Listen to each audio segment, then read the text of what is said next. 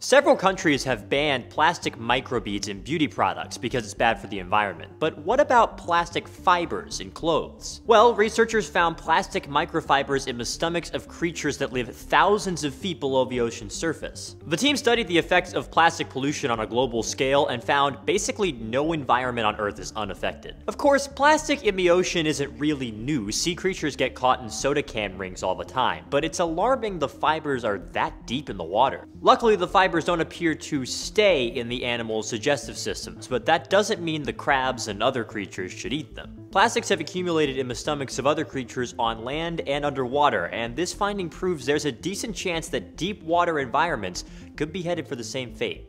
For Newsy, I'm Carter Wadil.